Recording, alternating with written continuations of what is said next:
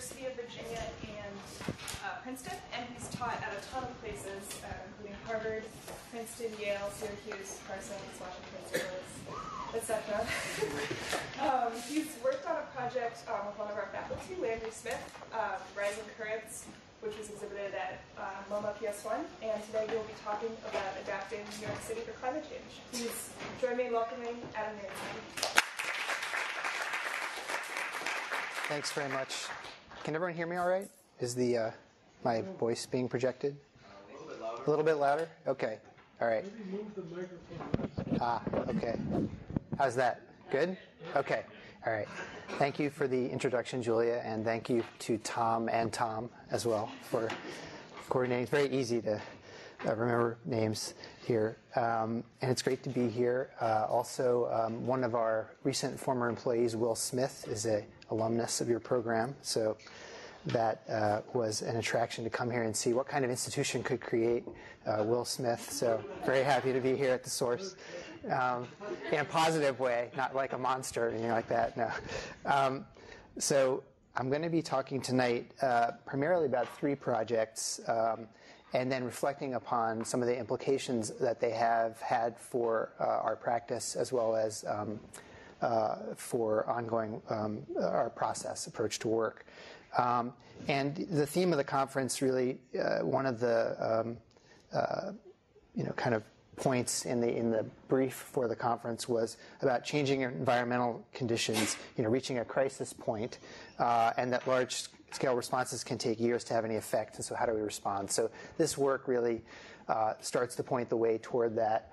This is a map of global temperatures for 2015, which broke the record for prior temperatures on the globe, and in fact 15 of the 16 hottest temperatures on record in the world have happened in this century, so the last 15 years. So it's the crisis point, of course, are the implications of this, which is rising sea levels and also increased frequency of storm surges, at least in coastal context, and then severe weather and patterns happening elsewhere. So I'm going to be focusing on the implications in the New York City, primarily New York City area. Has to have to do with more water than drought or fire and high temperatures.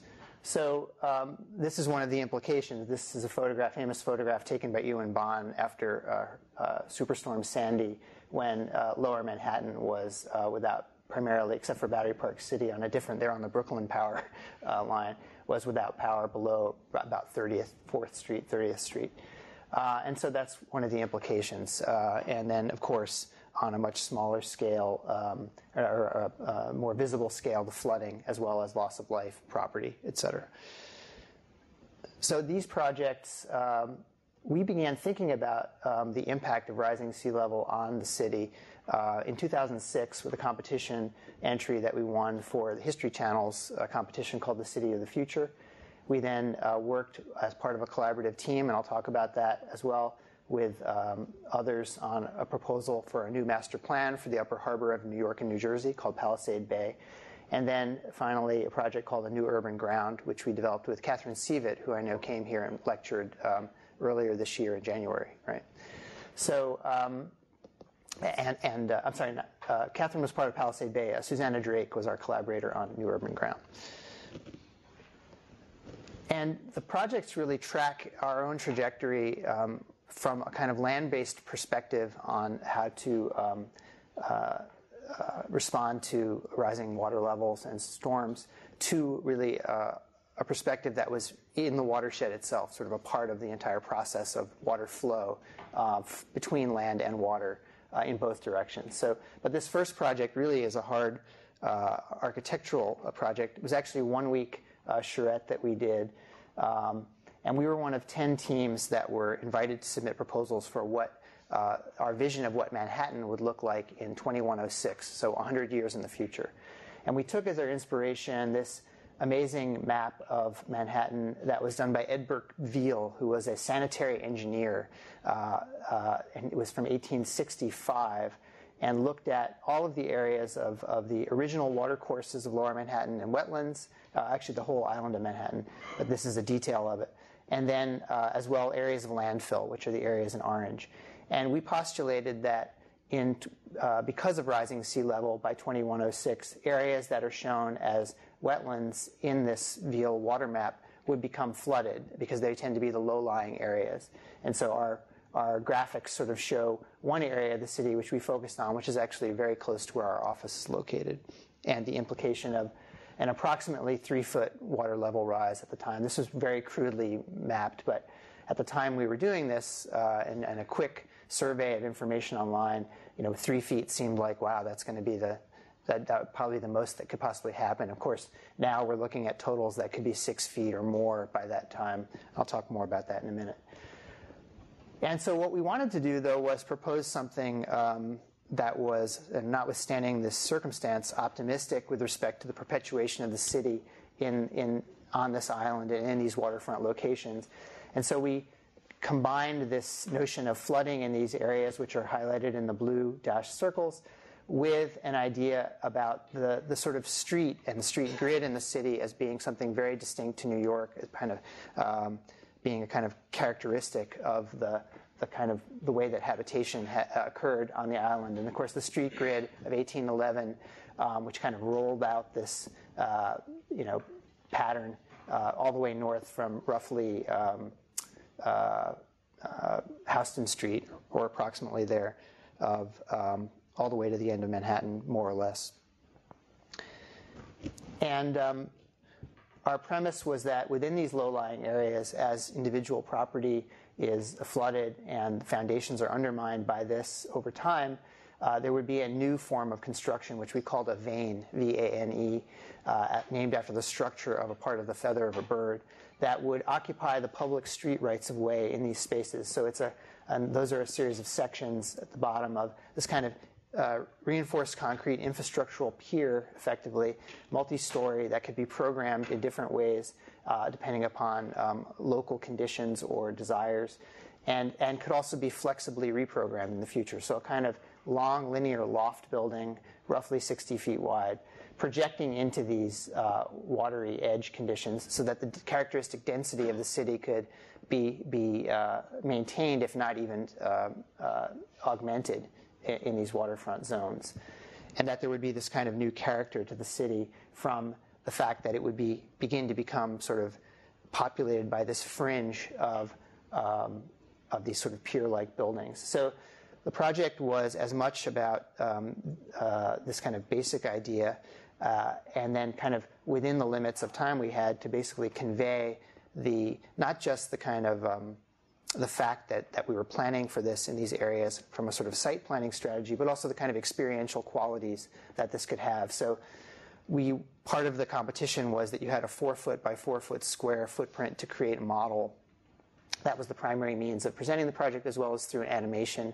So we created an animation which showed kind of what it might be like to live in this part of the city, or in these areas, as well as this model, which was lit with an image of water that we photographed of the Hudson River, kind of shimmering water, and then built the model essentially at 3 different scales. These are some stills from the video of these renderings of these watery areas of the city, passing through, coexisting in some places with existing structures, and then this 3-level model that was illuminated from the bottom and then had a mirror so that you were viewing the topmost level and the kind of compressed levels below it at 3 different scales, the bottom scale being the regional scale, 1 to 2,500, the middle scale being kind of urban scale at 1 to 500, and then 1 to 100, the sort of neighborhood scale, which interestingly, if any of you have been to the panorama at the Queens Museum in New York City, is the same scale as that. There's a giant panorama of the entire city of New York that was created for the World's Fair, which is at 1 to 100 scale. So this was like a sort of fragment of that in our minds. And then the idea of viewing the image of this in a way, not only because the top level was above eye level, but then somehow you're seeing this constructed view of the project, as well as the physical model. The other thing we did, which used to be linked, that was a live link, and I noticed the other day you can't read anymore, but we also wrote a narrative about the project that was written from the perspective of someone who was living at this time in 2106. So rather than writing a conventional project description, which would be saying, the vane is 6 feet wide, it extends this, we basically just described at these 3 scales life in this city in the future. So we won this competition, this leg of the competition, and it sort of, that began our process of engagement with these conditions in the city.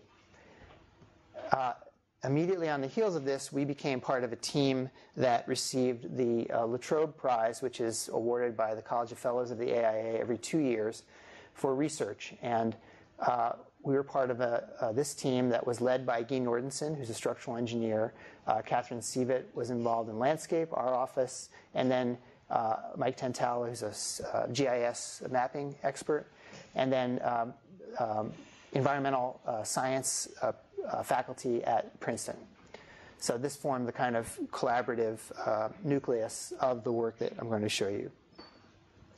At the time, and this actually 2009 was when New York City first published their first climate risk analysis.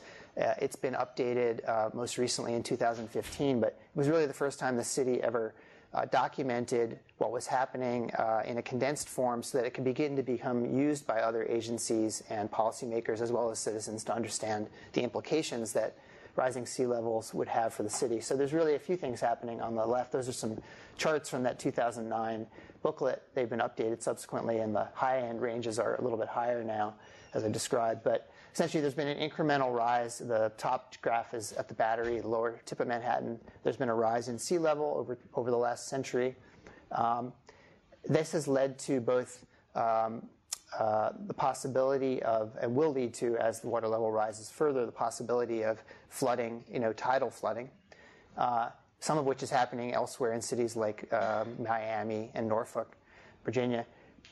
New York City, at least Manhattan, is surrounded by a sort of seawall that prevents some of that day-to-day flooding as the tide goes up and down. But at the same time, there's an increased frequency of stronger storms because the baseline water elevation is higher, and so therefore there are more stronger storms, and their effect will be felt more strongly than they had been felt in the past. So those two charts show that. All of this stuff is actually interesting. If you go to the Plan NYC website, they have a number of downloadable PDF publications that are free that describe climate risk and also a number of things the city has done over the last 6 or 7 years to begin to address this. So New York City is also, as we learned with Sandy, not immune to hurricanes. Even though they're very different than those in the Gulf, they don't reach the same power level because the water is not as warm. But this is tracking of a whole series of hurricanes that have passed by. Probably the most catastrophic recent hurricane was in the 1930s. It crossed Long Island and caused essentially a tsunami that took out a number of different smaller towns, but and tremendous devastation to the coast of Connecticut as well. But Sandy, which was not a hurricane at the time that it hit the city, was probably obviously the most recent in memory in terms of power. So the proposition we had was to look at the upper harbor of New York and New Jersey, which is bracketed by those 3 lines, and to think about a different approach to responding to climate change than has been kind of conventionally promulgated in the United States and elsewhere. And we were reflecting upon the devastation that occurred in New Orleans with Hurricane Katrina when all of these constructed systems failed and there wasn't any redundancy and you had kind of catastrophic flooding. And we wanted to think about soft engineering or techniques that would be more resilient than a sort of single line of defense that was, obviously entailed tremendous risk should that single line of defense fail. So there had been a study, there have been a couple of studies prior to when we began work to look at doing flood barriers to prevent storm surge from entering the harbor. And that's a diagram showing the location of 3 flood barriers. These would be on the scale of the barrier you see here that's in Rotterdam. So massive infrastructure, but what you might notice is that large areas of Brooklyn, Queens, and Staten Island wouldn't be within that area. So sorry, guys, but Manhattan will be fine, and the rest of you, not so good. So that was another small problem with this type of approach. So we drew our inspiration from both ecology, that's a cross-section through a palisade, through a leaf plant on the right, on the left, your left. and looking at palisade cells, which are these linear cells that are involved in the process of photosynthesis, and also the geology, the palisades, which are a rock structure along the western side of the Hudson River, beginning just at the northern tip of Manhattan on the New Jersey side of the Hudson River, and extending probably 20 miles or so north. At the same time, we were also interested in the Upper Harbor in terms of its potential to become a kind of place, a kind of cultural place. So as Central Park was to Manhattan in the 19th century, the Upper Harbor could potentially be a new regional center and a place of its own right. And the image on the top left is the San Marco Basin in Venice, which is this kind of place that you really feel quite strongly. It's a much smaller scale, of course. And then a view of the partial view of the harbor, lower Manhattan, on the bottom left. So this kind of uniting of ecology and culture into creating a new place. We began our process with historical mapping. This is a tracing. That's an image of the pre-European settlement estuaries of the harbor, and kind of our mapping of a whole series of subsequent shoreline changes through charts, nautical charts of the harbor. We also did mapping visually, both on foot and through looking at Google Earth views of the existing conditions of the edges of the harbor, so the way in which the land meets the water. As I said, Manhattan is essentially encircled by a vertical seawall that was put in for, which I'll describe when I talk about the next project, was put in for really commercial reasons, so you could pull a boat up to the side of the city. But other parts of the city have different edge conditions, revetments, and in some cases soft conditions on landfill. And this was combined with GIS mapping to correlate data from both bathymetry, which is on the left, which is the underwater topography, and also topography above ground, which is on, and this image on the right is a combination of bathymetry and topography on one drawing. That's really important. That hadn't been done before we did this work, and especially when you think about the notion of the water as something which can rise, you want to understand sort of what its extents are when it rises, and not think about water as a kind of filling a kind of predetermined basin or kind of given sort of size area, but actually something that can be quite fluidly moved beyond that and is a more dynamic condition. So that was important. That information was used to then map areas of potential flooding for different scales of hurricanes. So the map on the right is, and to also assess damage that could be caused by that using software that was originally developed for earthquake damage analysis, where all of the structures and infrastructure have data about their construction, and you can begin to assess the impact that storms would have on those areas. So Category 1 hurricane is actually the green, and 2 is yellow, and 3 is orange. So it just gives you a sense of kind of the extent of flooding that can occur. And Sandy, although it was catastrophic and shocking, was, again, not a hurricane and not crossing at the most dangerous location that one could cross, which would be south of the city through northern New Jersey or Staten Island. We also, let's see.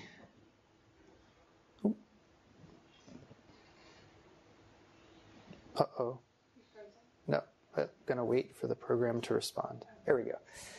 We also did an atlas. So this is in a book that we wrote called On the Water, Palisade Bay, but we also did an atlas of the harbor, so to provide this information, and then mapped onto the areas that that are in those squares, 48 squares, the inundation that can occur under these different conditions. So this was part of the work, documentation work, and the result of this work was a kind of planning framework for the harbor, which we called Palisade Bay, which essentially made a series of more resilient edges at the low-lying land that fronted on the water, as well as a series of elements in the harbor and along the edges of the water that could slow down, create friction, and slow down the force of a storm surge. A typical storm surge would enter at the bottom through the Verrazano Narrows, and then anything upriver, if the storm surge is large enough and has significant velocity, could be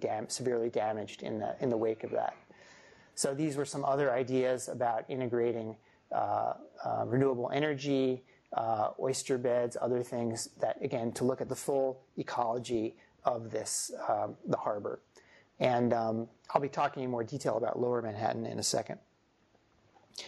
The other thing that this model could be, the GIS mapping could be used for, correlated with the flood levels of different hurricanes, was to look at just incremental sea level rise as well. So this is just showing a 10-foot inundation and where the limits of that, and essentially the kind of green-edged area that we created, corresponds in some measure to that. And then other areas that have much more significant density or higher value, we actually are creating berms or ways of keeping that water out. Coupled with this, and related to the kind of cultural component of the project, was the thought that we could have a more extensive transportation network that would link both sides of the harbor. And we took as our inspiration the water buses that are in Venice, and how you can have a very different experience of the Venetian island depending upon which bus route you take, and whether it's skipping from side to side or more of an express. So those are images of Venice on the right. And there are, of course, the ferries have become more popular in the city. There's always been the Staten Island ferry, which is amazing. It's the best. It's still 25 cents, I think. So it's the best tourist value should you want to see an amazing experience of New York City. And then we proposed other elements, these line of pier-like islands in the center at a shallow area in the center of the harbor that might become a new population center, which would be linked by these ferries as well. Governor's Island, which has become a park, more heavily visited than before. It used to be a military base. So anyway, this kind of network of ferries tying together both sides. And for a New Yorker in particular, this is somewhat unconventional, because we're used to seeing on our subway map kind of the gray area that's kind of amorphous to the left, which is New Jersey. You don't really, that's another world. And so this is about sort of thinking about from the water outward as this place. We then focused on Lower Manhattan, specifically looking at how to create a more resilient edge and integrate that edge into the city, and also a series of islands, breakwater islands we called them, that would blunt the force of a storm surge that would approach from the south, as I said, through the Verrazano Narrows, and could damage structures and cause extensive flooding as well in its wake. So we looked at a very simple building block using geotextile, sediment-filled geotextile tubes, which is an existing technology that's used now. The Hudson River deposits a great deal of sediment in the harbor, and that's dredged regularly in order to maintain navigable waterways. And there's a huge dredging project right now that's going on for larger boats that are going to be able to come to the harbor with the increased size of the Panama Canal. So there's a tremendous amount of dredge material available. And by stacking these geotextile tubes, you can create artificial islands, and then those islands can, because of their changing topography, can break up kind of the wave action of a storm surge. So this is just showing a sequence of island creation. We thought about these islands in a way as a kind of distortion and related to, but a sort of distortion of the scale of the urban blocks, and that might be a way of literally imparting a kind of blurring of that boundary between city and water in this location. And these are some planning diagrams of how to put those blocks in, as well as maintaining navigable waterways to and from the Staten Island ferry terminal, and in the rivers themselves, the East River and the Hudson River. And then we had another construction called a breakwater tower, which was a kind of bird haven that was not prone to gathering sediment in the same way as the islands, that could be closer to the edges of these navigable waterways. But the point of the island was actually that over time you would create this nucleus out of these geotextile tubes, and then over time there'd be also natural deposition of sediment due to the currents, and you begin to create this more dynamic condition that would become something that could perpetuate itself.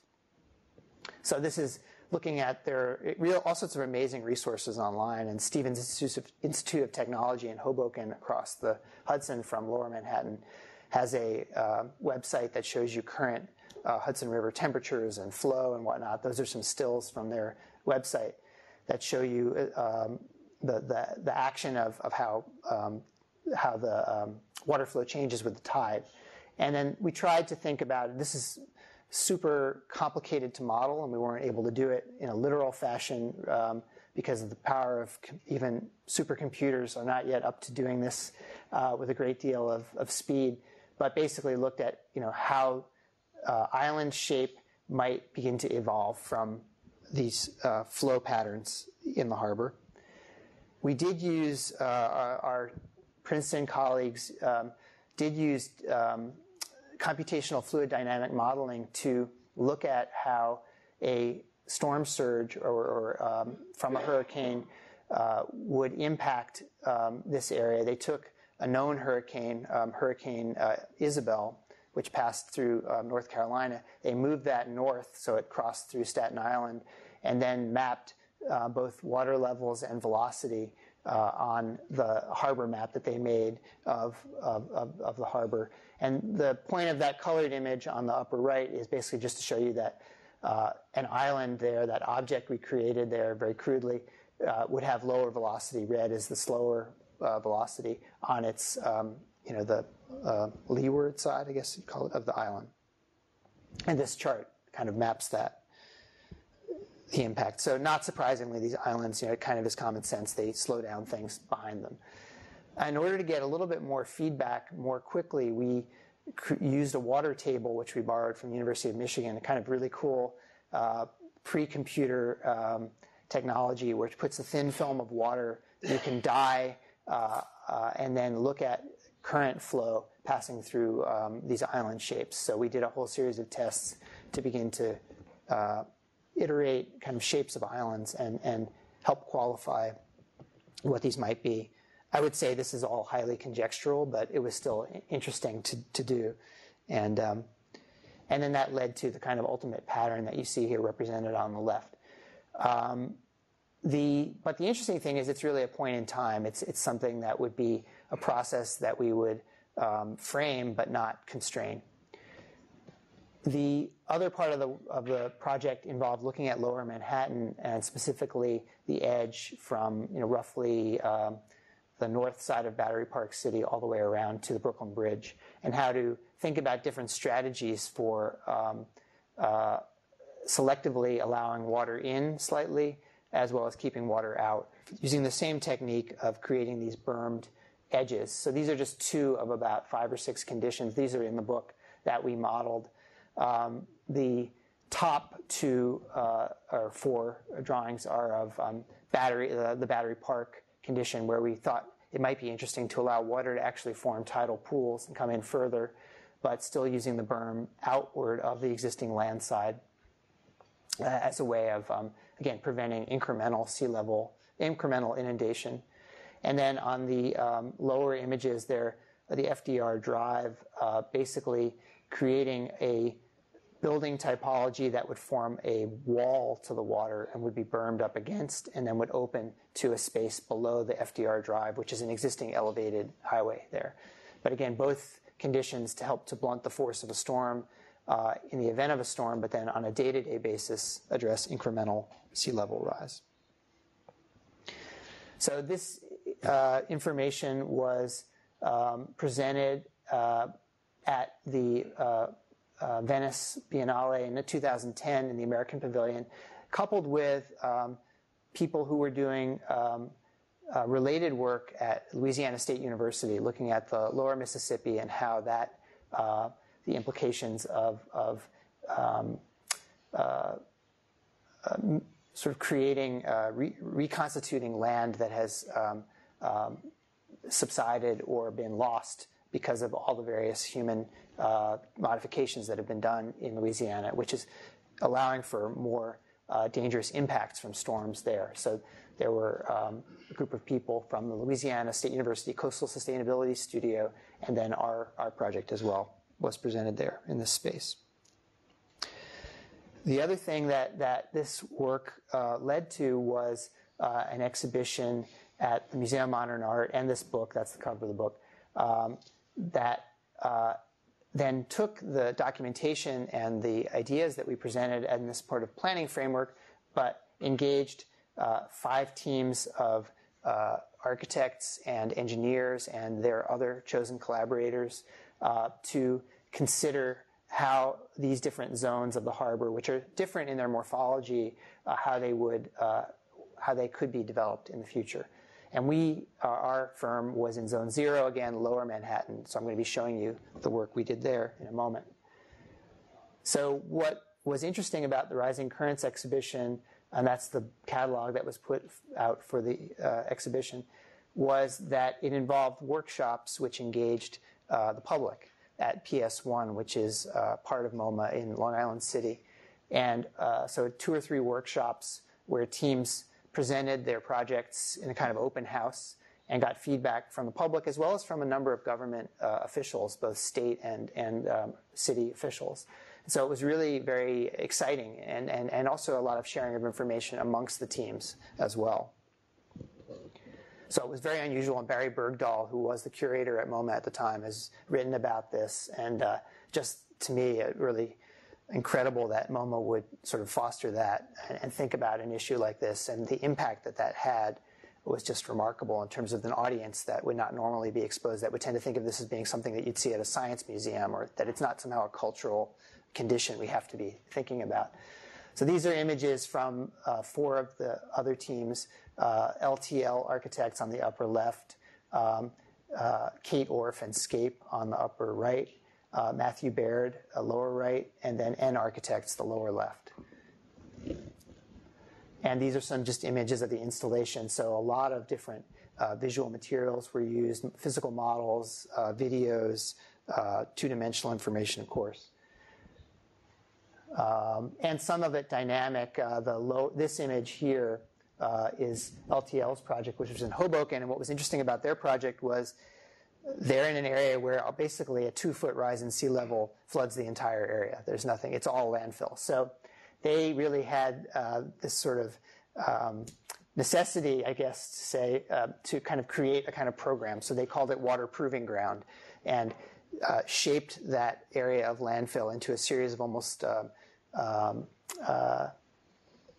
do you call it, like sort of, not a test tube, but a petri dish, a series of petri dishes that you would have different water conditions and could test different types of vegetation, different approaches to how to adapt to this societal condition. And their model was actually very dynamic. It was an image projected on showing the impact of this rising water in those areas.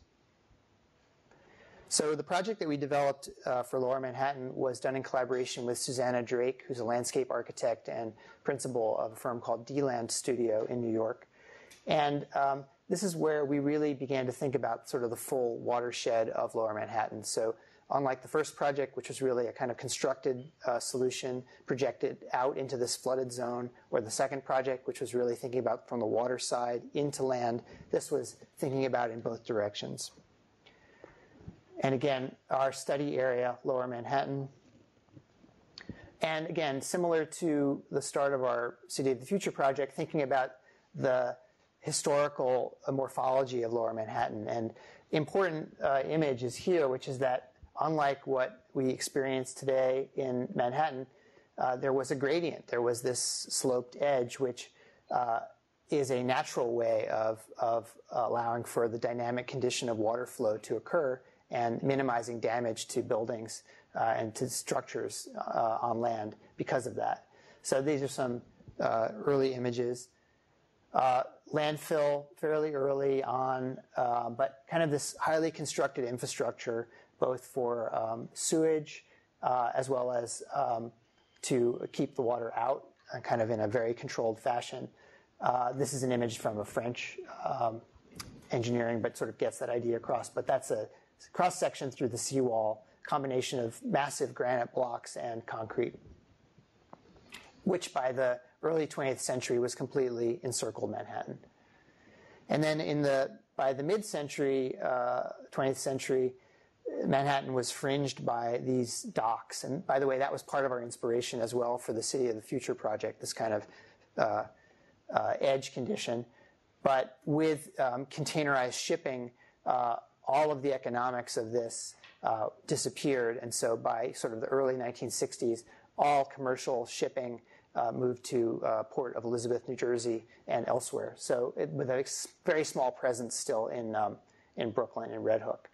But so this kind of layering out from the original landform to the current edge created a kind of disconnection between what is now currently a parkland, rings the edge of the island, but one that's not well connected back spatially to the interior of the city, because historically this commercial edge was just not something that the public was allowed to visit at all. So it's the land of, On the Waterfront, the great movie with Marlon Brando. It was kind of a dangerous place and not one that was open to the public. Now we're going there, but it's not really well integrated spatially and experientially into the city. So that was one of our premises for the project. And we thought about, with respect to urban climate change adaptation, we thought about two or three things that are happening now. One is CSO outflow. So the diagram on the far left are called combined sewer outflows or outfalls, which are places where when a small amount of rainwater falls in the city, it overwhelms the combined storm and sanitary sewer, and you essentially have effluent going into the harbor. So hundreds of millions of gallons of effluent go into the harbor every year because the city can't absorb this water fast enough. It mixes with in the sewage system, and then that because the sewage treatment plants can't handle that volume, it's shunted out into the river. So it never goes swimming after a rainstorm, by the way, in New York. Small point of information. And then the center image is incremental rise. So with a 6-foot rise in sea level, that's what happens to the edge of, that's the amount of flooding that occurs. Roughly 20% of lower Manhattan is flooded. And then with a storm surge on top of that, a Category 2 storm surge, which is actually not unusual for this area, about 60% of lower Manhattan floods. So we were looking at this present condition of water quality and CSO outflow, and then both incremental rise and storm surge. And so what we looked at in that diagram on the upper right is the watershed, water in, water out. What we looked at was basically a network of streets that could absorb, distribute, and collect this rainwater, as well as be responsive to inundation on a more infrequent case from a storm surge, as well as a fringe or an edge of freshwater and saltwater wetlands that could process this runoff and clean it before it goes back into the harbor. This would be in combination with other techniques like blue roofs and certain code changes that are already implemented in New York that require slowing down the rate of flow of water from a building roof into the sewage system. And so we calculated that you needed approximately 80 acres of these wetlands to process the runoff from this area. And then we thought of our project as really a series of sections where we would develop an ecological infrastructure that would work in parallel with kind of constructed infrastructure, power, water, sewage, data below the street. So we conceived of our project as a series of sections and then used photo montage and really looked at designing the public realm, public space, and not new buildings, unlike our first, the City of the Future project. I thought about this as a public space, an urban design project. And I'll show a few of these now. So this is a street and I guess we also thought that given the amount of that lower Manhattan is well served by public transportation, that the presence of automobiles could be decreased. So you could take space formerly allocated for parking and begin to use it as bioswales and other places to have vegetation that could absorb runoff. We moved and used the street bed itself as a kind of sponge to absorb this runoff, and then moved the utilities to spaces under the sidewalks. So this is a Category 1 street, which is up to the full extent of this storm surge to absorb and distribute water. Category 2 streets to distribute this water further. This is, again, another image of an existing building in Lower Manhattan with these streetscape. And then Category 3 streets, which would have some capacity below the street bed to store some of this water. So gray infrastructure where it could be stored until it could be released back into the wetlands, so to not overwhelm the wetlands. And then along the edge of the island, a series of constructed edges and berms using the same technique that I showed earlier, but that would prevent incremental inundation from the incremental rise in sea level up to we put in about a 6-foot berm, so that on a daily basis, because of the tide, you wouldn't have water entering into the city. And then these islands, similar idea, not developed in the same way for this project at the southern end of Manhattan. We built a large model that was in the center of the exhibition space, and as well as these photo montage cross sections, isometric views that I didn't show, and a series of small videos that look at different types of plant life and birds and fish that begin to be populate basically these areas along the edge of the island. This is the existing seawall actually here, and sort of how that's been surmounted by this new raised edge. And then on the east side of Manhattan, we actually proposed extending the city by 1 block to the east and to create a different type of edge condition because the East River is shallower, closer to the city there, to the edge of the building area. So this has a different condition. I should say the other proposition we had, which was a little bit provocative, I suppose, was to notch out and create, because of the depth of the Hudson, you can't create wetlands there. So we created these crenellations, we call them, these notches that allowed us to create wetlands on that side. But the idea was, even though you were losing, and these existing buildings, edges where Battery Park City is, come to the pier head line of those old historic piers. And north of this area, the thought was that you could continue to build the city out to that pier head line. And so the net effect is you would have essentially more developable area, but also create these wetlands that would be interspersed between these built-out areas.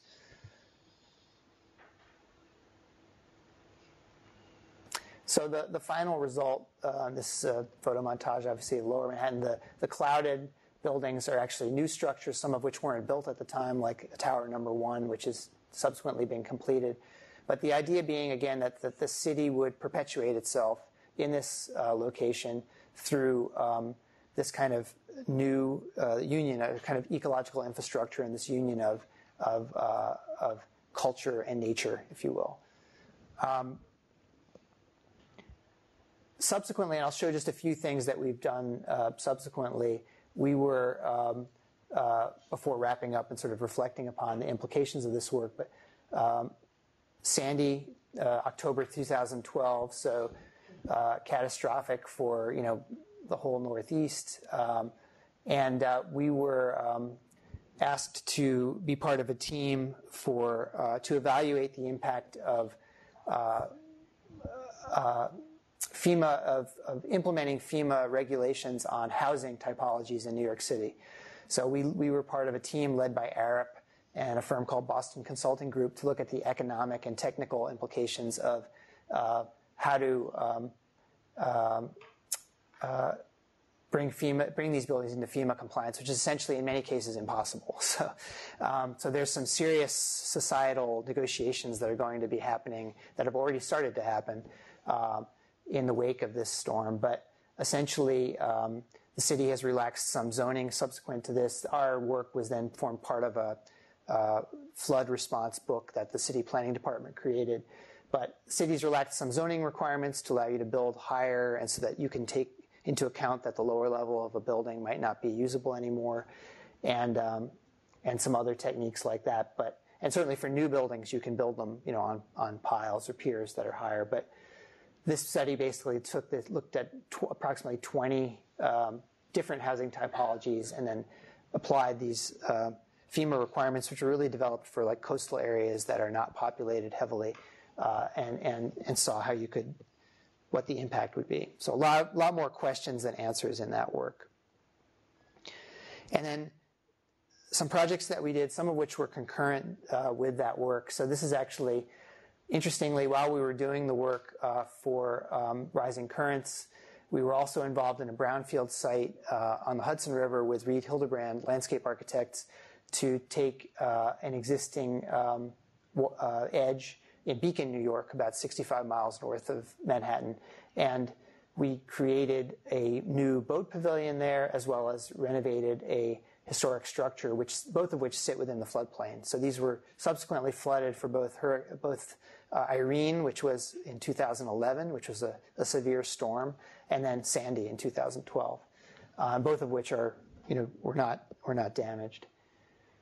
But the barn, for instance, integrates flood vents and some other techniques to address water, as well as a high water table. You wouldn't be allowed to build a building like that in that way, but it was existing and it was grandfathered in.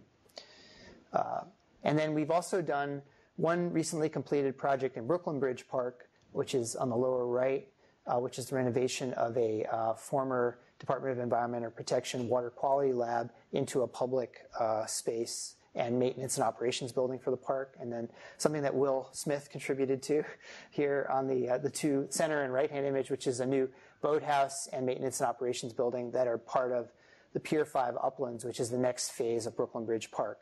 So for those of you who haven't been to New York City or haven't been to Brooklyn Bridge Park, I recommend visiting it, because there are a number of different techniques for both allowing you to actually get down and sort of touch the water, which is not something you can do easily in Manhattan, but also to allow for water to come in, the tide to have a place to come in and out of.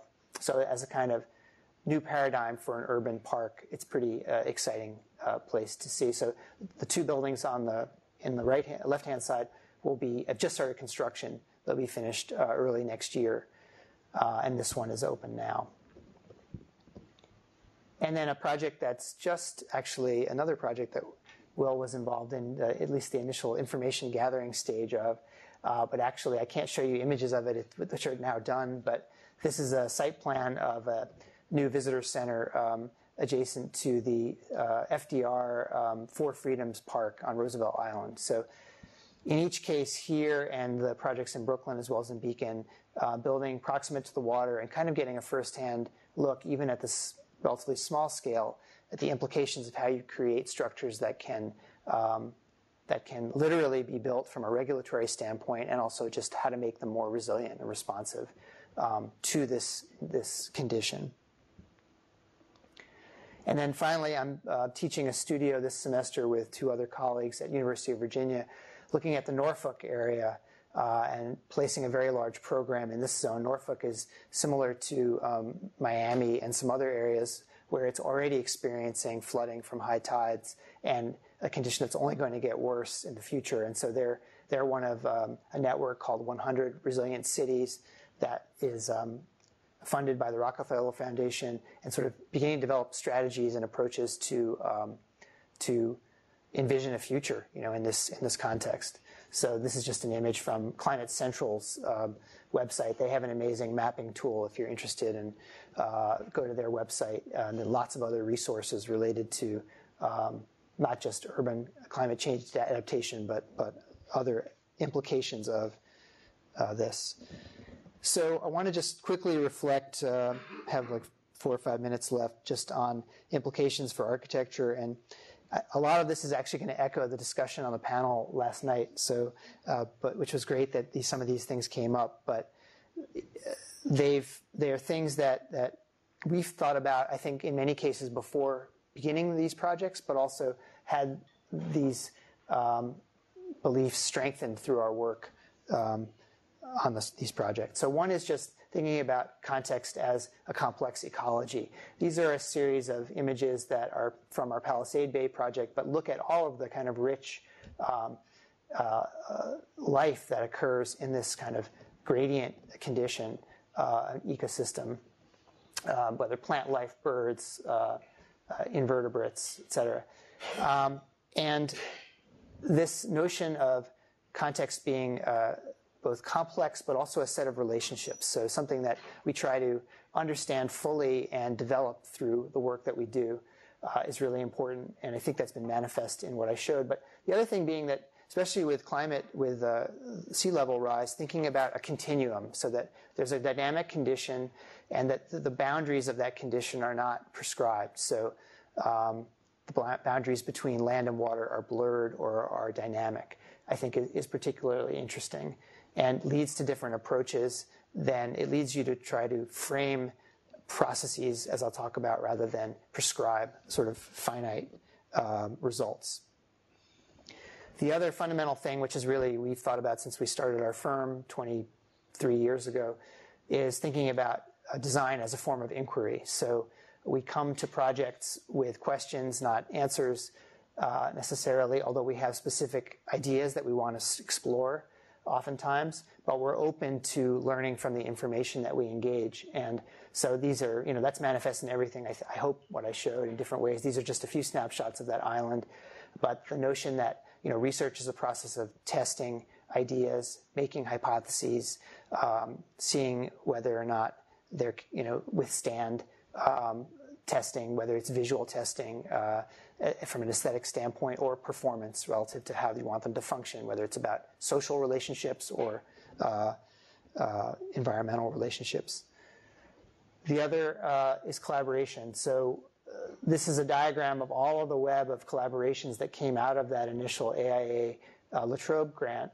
And they're still continuing to this day. So like a ripple in a pond, all of the Rebuild by Design projects, a number of the participants in that post-Sandy were a part of this process, these relationships. So collaboration for us is a way to connect expertise to action so that through, and also inform, our process of inquiry. So we strongly believe in that and think it's essential to make architecture that can actually engage in a meaningful way, the kind of complex context that it's a part of. Breadth is something we talked about, breadth and depth last night. So breadth is interesting to us because we get excited in our work about detail as much as we do about larger strategic planning, the implications of larger strategic planning processes.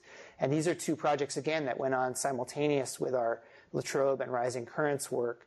One, which is a passive house in upstate New York. So it's kind of micro scale, dealing with how do you mitigate climate change by reducing, fossil fuels through reducing energy consumption.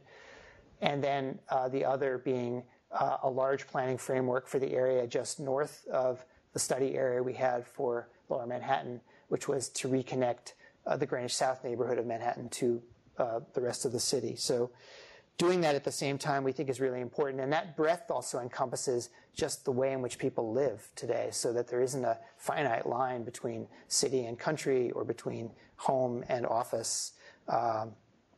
We think that this diversity and breadth of work allows us to gain insight into how people utilize and experience space. Depth, this is literal depth here in some cases. This is bathymetry. But the idea of, someone asked about, the depth. I think what's intriguing to me about the idea of studying something in detail is that you get greater specificity, and that specificity can make it more powerfully connect to its place or to the nature in which how people utilize space or a building, if it's architecture. So that depth of study to create layers of experience and specificity that's tuned to that, we think is really important. Designing the process, again, we think of that, we tend to think that as architects or designers, we arrive at a situation and we're simply to, do our part, do what it's expected of us. but we should be mindful of the fact that we actually can help frame the process itself. So something I mentioned on the panel discussion last night, almost every project we do now, we do very extensive programming and pre-design to help define what the project actually is. Even if the client thinks they already know what it is, we usually engage to help them develop that. It obviously has some practical aspects in terms of budget and helping them understand, whether their resources can fit in a given place. But it also ultimately allows us to help direct design in the most effective ways possible. What was great about the MoMA process, as I said before, was just that Rising Currents was that the museum got involved as part of this, and that it was exposed and open to the public in a way that was unusual. And I would argue that a lot of I think it was very evident that post-Sandy in New York, many of the elected officials who had participated in this were already highly sensitized to the potential that this approach could have to the city. And so the response that within, roughly 8 months after Sandy, the SIR report, which is also a special initiative on rebuilding and reconstruction, which was issued in June or July of 2013, could not have happened as quickly if there wasn't a kind of consensus about a layered approach which incorporated many of these elements. And that happened because of the openness and transparency of this process. Feedback loops, it's hard to describe exactly, but to say that when we did the 2-year Latrobe research, we started thinking about design only a few months into the process and began testing propositions as we began to gather information. So we don't think about the design process as being strictly a linear thing, but that it actually has, although of course it progresses and you reach points of greater resolution, but that there's also productive feedback loops, and that the information you create can be tested along the way. So this was a set of diagrams just looking at island formation. Obviously the upper left image there, very hard to navigate that harbor there, but began to just think about, what's the scale of an island? How does that relate to the water? And consider these elements not just from their performative function, but also their kind of physical reality, and visualize that early on. The temporal dimension is something I talked about, so related to both daily tidal flow, storm surge, currents. In this case, these are stills from movies that video that we shot of the water table. Is something that we think about. We believe, in our architecture, that ideas are understood directly through how you use and experience a space, and the way you do that is over time. So through qualitative experience of your own movement, of how lighting changes. It could be the time of the year, time of day. So it's also something that, of course, landscape architects have known for a long time, which is that the end of their projects typically is the beginning of when they start to function. So this is something that we've had amazing good fortune to collaborate with a number of great landscape architects, and this has only been reinforced by working with them and understanding that it's not something you tend to think about as an architect. And someone mentioned that, I think, in the discussion yesterday, that the building being an endpoint versus being a starting point. And then communication, this is a really bad image. I couldn't find, for some reason, the actual video that we shot of all this water, which was used not only in our City of the Future, but then MoMA used it in the exhibition, and we used it in Venice. But this is a still from that. But the point, so this isn't doing a great job of communicating, but the point was that who's the audience? And so how can you make something impactful by understanding the audience, but also making it accessible through a range of different techniques of communication. So it's not just graphic techniques of drawing types, but it's also narrative in the case of the City of the Future, which told a story that you didn't even have to understand plan to engage or to enter into, and then this kind of quality of movement and fluidity that was brought into the exhibition there. So that's kind of essential precursor to making impact, is figuring out how to communicate and doing it on a number of levels. And then, again, framing the problem. So examples of coming into situations where, it wasn't a given that we would be looking at climate change adaptation in Manhattan. The 9 other teams that we worked with that were our competitors looked at completely different things. So we thought about that was an opportunity to frame a problem. Or the notion of in the center of Palisade Bay, this kind of regional center, that was a means of mobilizing thought, by considering this place as having a kind of physical presence and how that could be understood within the region. And then finally, public space, and thinking about that in the Rising Currents image as well. So I guess the last thing I'll say is just that, and reflecting back on this climate change work in general, I think when we presented the City of the Future, Billy Tsen, who was one of the jurors, asked us if our project was elegiac or optimistic, because it had a kind of dark side. It was this flickering bluish light, and we thought that, and it was actually both. We were striving, and her question was very perceptive, and we hadn't really reflected upon how this would be received.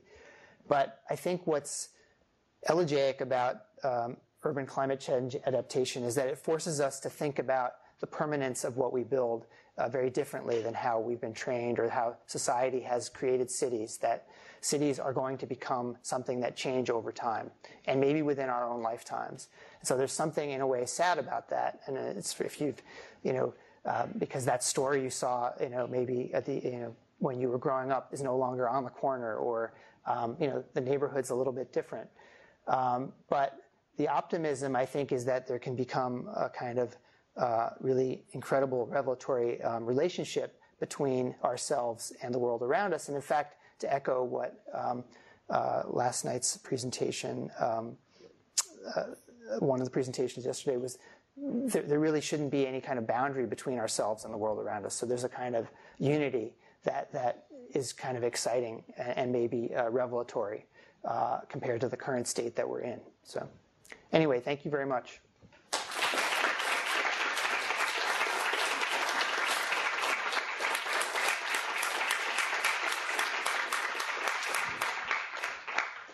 Thanks, Adam, so much. Thank you. If we could get maybe 1 or 2 questions to fit within 5 minutes, just have a panel right after this, but love to give you the opportunity to ask Adam a couple things.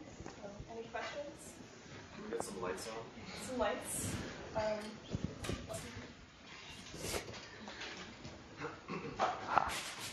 Any other questions? Yes. So we had a great discussion about response to climate change and the coastal situation and the rising level of water on Thursday with Christina Hill. It was really exciting. And a topic that came up from that was, how do we get people invested in these fantastic ideas?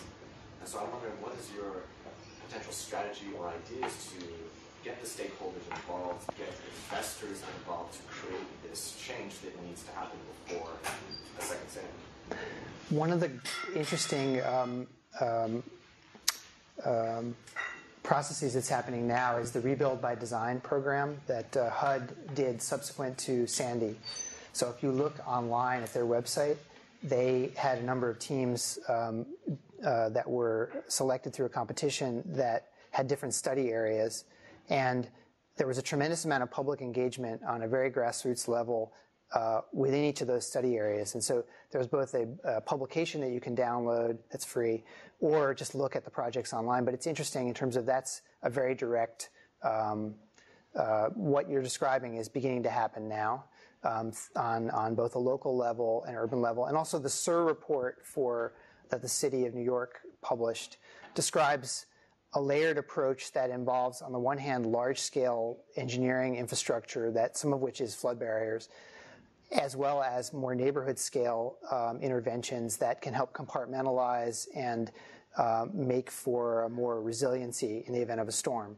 So it's a combination of different techniques, but some of it, I think, just is going to happen incrementally. For all we know, there'll be another severe storm, next fall during the hurricane season, and so it's people are more sensitized to the problem than before. The other thing that's happened post Sandy is that there's a federal law that subsidized flood insurance for people living in the flood zones, and that was grandfathered out. It happened to coincide roughly with when Sandy occurred. It's called the Bigger Waters Act. And so the fact that people are living in a flood zone and may have had a severely damaged building and now can't get flood insurance or potentially a mortgage from a bank is causing there to be a kind of negotiation process that's happening.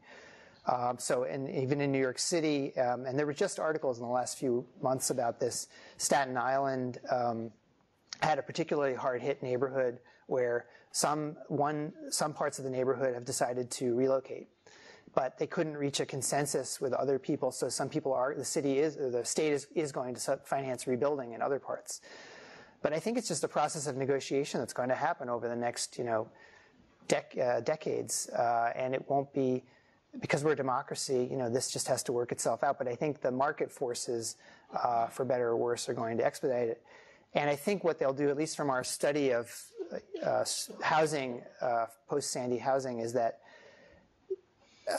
single-family or duplex dwellings that were in flood zones have a crosshairs on them because it's just not tenable.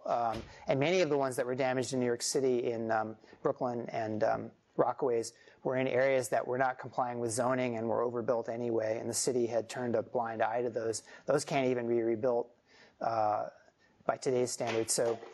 But larger buildings can be. The challenges are with a large condo or something is that you lose revenue from ground floor spaces that can't be there. So or if it's the super's apartment or something. So that's a challenge in some condos that are not economically strong to begin with. So anyway, I don't know if that answers your question, but I think it's just going to be this messy thing. And I also think as designers, the Rebuild by Design is really great to show kind of this very deliberate process of engagement that, and it's described in a fair amount of detail there. So, yeah, yep. We get one last question. I have a question. The idea of a combination of techniques seems right, but do we know, for example, the relative effectiveness of the islands versus the green streets in mitigating storm surges? Well, one of the things that has to happen is pilot projects that actually test this full scale.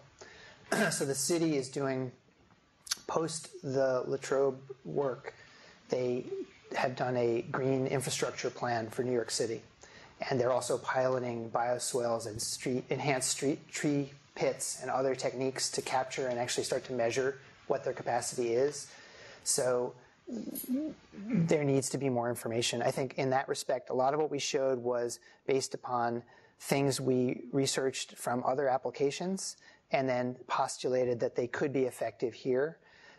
And Guy mentions when he talks about the project, he's a structural engineer by training, but he says that this coastal resiliency design is in a way where earthquake engineering was maybe 60 or 70 years ago, when there wasn't a clear correlation between soil, geology and structural typology, and that it's come in a tremendous way. And now that structural engineers can actually design in terms of soil types, and so he feels like as more research is done, there'll be similar capacity to design, for the parameters and to judge whether they're effective or not. So, yeah, this is just like the little cusp of a process, but because we don't really know exactly that. One of the things that's been great the city of New York has done is start to do more pilot projects just so that the appetite for the public can be whet before you've made massive investments, and at the same time you can test these things. So they're doing some of those things now, yeah. And some of the stuff is really straightforward. Like they've put collars on all the subway gratings that are in the flooding areas in Lower Manhattan and certain parts of Queens, because they just know that if you have a 6-inch collar on the vent in the sidewalk, that will keep out X amount of water. So some of that's very obvious, and they're doing that. Yeah. All right, we gotta move along, but Adam's going to Thank be you. on our panel in about 20 minutes on sort of designers' responsibility in the face of climate change. So I'd love to see you all there. Thanks again. Thank you.